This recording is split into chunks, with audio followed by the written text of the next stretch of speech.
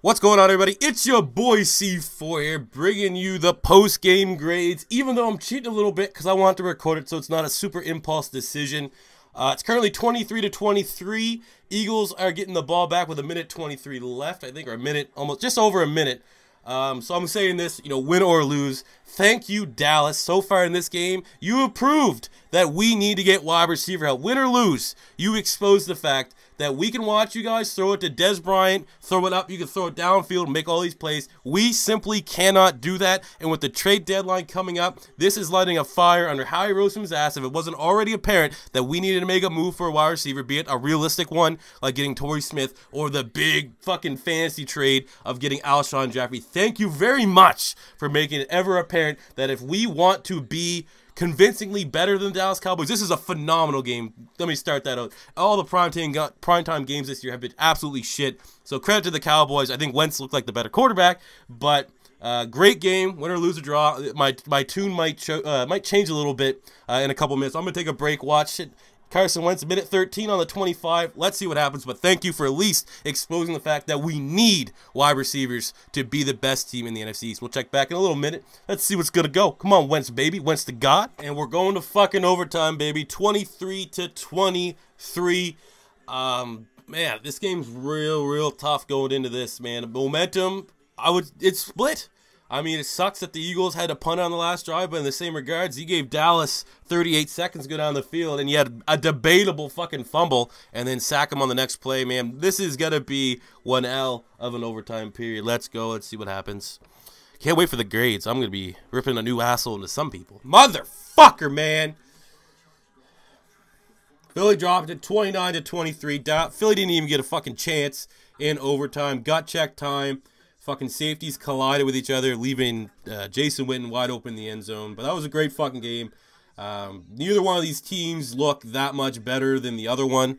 It's really going to be, fucking... Look, my phone's blowing the fuck up.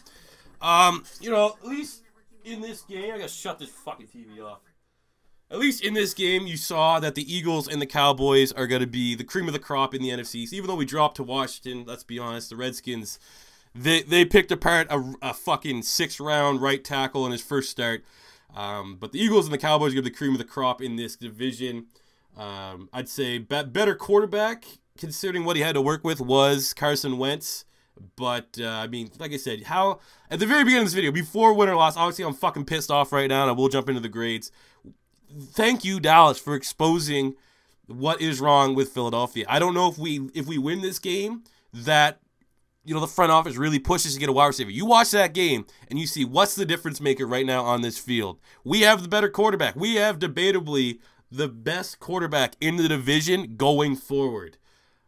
I think, like I said, you watch that game, you see the throws, and Carson Wentz is the better quarterback between him and Dak Prescott. You go, oh, yeah, gotta get the fucking cowboy homers talking about Dak Prescott's stats. So, not only does Dak Prescott have the better offensive line, not only does he have a much better running back that struggled. Darren Sproles looked better than Zeke, even though Zeke did have, 10 times, fucking double or triple the amount of carries and touches that Sproles had.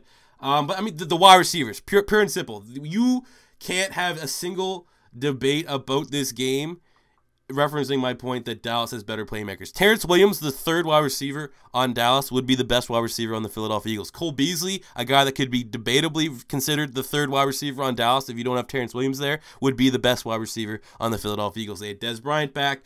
Jason Witten, I'd say, with how bad Zach Ertz has played this year, Jason Witten is better than, literally, there's not one strength that Philadelphia has on offense, aside from the quarterback position, than Dallas.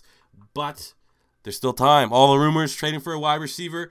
This is it. If I'm watching this game and I look at it and you say, what was the defining moment in this game? Our wide receivers could make plays. Their wide receivers made plays when it counted. We had no one that could make plays. There's no one that Carson Wentz could call on to make a play on the outside in this game. You have Dallas. They're down. They throw a big pass to Cole Beasley. Convert. Dallas. They're down. They throw a big pass, touchdown pass or whatever, to Dez Bryant. Philly, we're down. What do? We have to throw it like 3 yards behind the line of scrimmage to Jordan Matthews. We have to throw some sort of gimmicky screen pass to one of our running backs because we do not have the playmakers. So this is the gut check. When you watch this, you say, well, maybe if we had a Torrey Smith to really stretch the field, maybe some of these guys could make plays underneath. Maybe we fucking balled up, somehow miraculously got Alshon Jeffrey. Maybe that would be the thing that would separate us from the Dallas Cowboys. Because right now, you cannot say that the Dallas Cowboys are a better team than the Eagles, and I can't say that the Eagles are a better team than the Dallas Cowboys. This is going to be an absolute battle to the end of the season where we meet up again in Week 17 to find out who the best team is. Because this is going to be the rivalry this season between Eagles and Dallas is going to be who has whose number on any given night. Because right now, it's very, very close. But I think from a talent standpoint, Eagles have the much better defense. I'd say special teams are about even. I'd say Eagles have the better returner. Dan Bailey's the better kicker.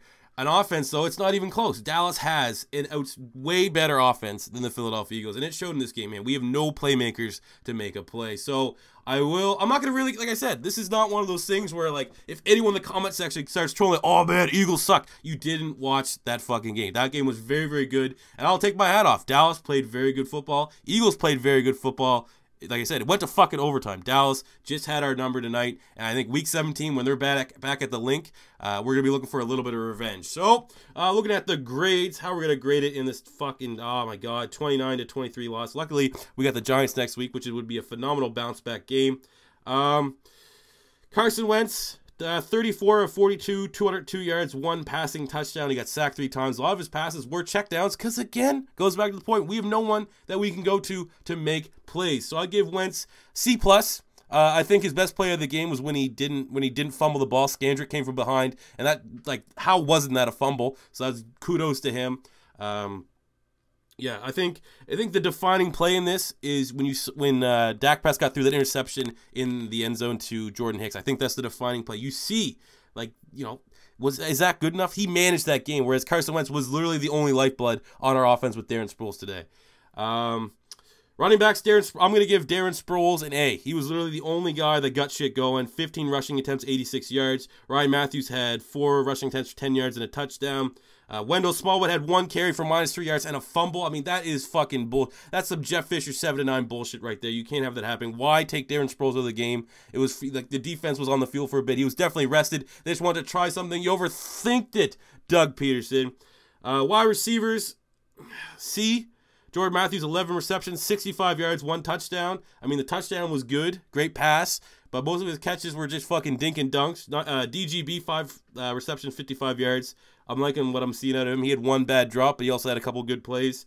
Outside of that, Aguilar, Bricks, Ertz didn't do much. Sproles didn't do much. So I can't give our wide receivers much more than a C. Sturgeon was great, 3 for 3 on field goals with a long of 55. I'll give special teams in this game. I'll give them a B+. Our special teams was very good. On the defensive side of the ball, it's tough to grade them because they could not get off the field in overtime. We didn't even have a fucking chance, which was brutal. And we called the goddamn coin toss. But, I mean, the defense played very, very good. Even though Zeke had, like I said, man, it's going to be tough to hold any running back behind that offensive line when they get 20-plus carries under 100 yards. They held Zeke Elliott under 100 yards like I called. And that was without Benny Logan. That was our best player against the run. I'm going to give our defense overall a B. Bradham had 10 tackles, a forced fumble. Malcolm Jenkins had 10 tackles. Rodney McLeod, 6 tackles. Jordan Hicks had that interception. Malcolm Smith and Connor Barwin both had sacks. I think that was another thing. Credit to Dak Prescott. We were bringing a lot of pressure, and we just could not get the final product of a sack, which was, I think that was a big moment in the game. But you saw, man, Dak Prescott under pressure. Like I said, man, I'm very, very excited for that Week 17 matchup. All in all, I'd give the Eagles in this game a B-. Wasn't the best game that they had. Wasn't a bad game. It was somewhere in the middle. I wish we would have saw a little better play calling. Too much dink and dunk from Carson Wentz. I think you should have attacked the Cowboys' corners. Their corners aren't very good. Then again, our wide receivers aren't very good. So that's pretty much the synopsis of this video. Number 1, thank you, Dallas, for a great game. B, you exposed that we 100% need a wide receiver. We have a good wide receiver. I'm not going to come out and say, we have a wide receiver, we're better than Dallas. We have a wide receiver. We have on paper a team that should compete with Dallas. Right now, we don't have a team on paper that should be able to compete with Dallas, but we are. You give us a wide receiver, we're there.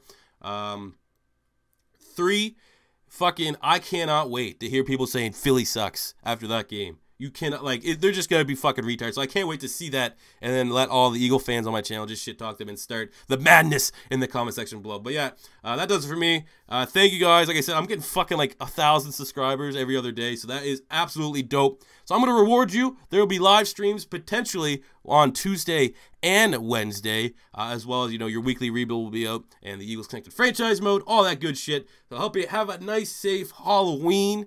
And if this game, I'll take this L to the Dallas Cowboys if it provokes front office to go out and get a wide receiver, because our wide receivers are fucking awful. Till next time, it's your boy C4 saying peace out.